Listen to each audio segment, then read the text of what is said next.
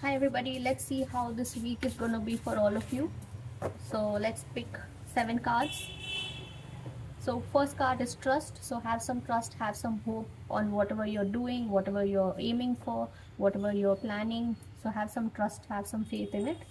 And then we have strength. So you might be facing some health issues or anything like that maybe. So you need some strength, some courage. Please take care of your health.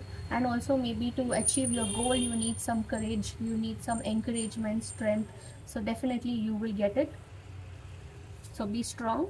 And then we have finding. So whatever you're finding, if you're trying to find yourself, maybe some people might have a sexuality problem. They're trying to discover themselves, or they're trying to find out what their likings are, what is their happiness, what is the thing that they actually want. So they might find it this week. And also people who are finding for answers, you're waiting for your answer, you've invested money somewhere, you've proposed somebody, you're waiting for the result. So you're going to find it, you're going to discover whatever result that you're waiting for. And then we have spirit guide. So your spirit guide is on your side, your guardian angel, your ancestral loved ones, departed loved ones, and all of them, they are on your side. So definitely you're going to succeed.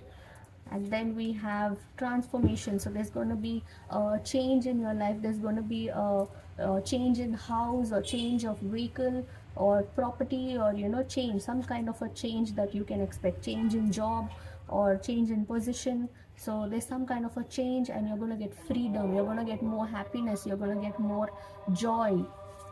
And then we have financial health. So please take care of your financial health. Festive season, don't go overboard and become very spendful. So take care of your pocket. And also people who are having issues, who are facing issues, financial issues, burden and money crisis, they're going to recover from everything, and they're going to have some kind of a unexpected income that is going to show up to you this week. So you're going to have a lot of money, abundance, prosperity and growth. And also this can also mean prosperity and growth in your relationship.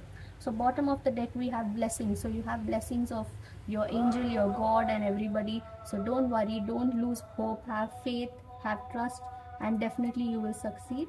So that's about it guys. Then bye, take care, stay safe, and all the best.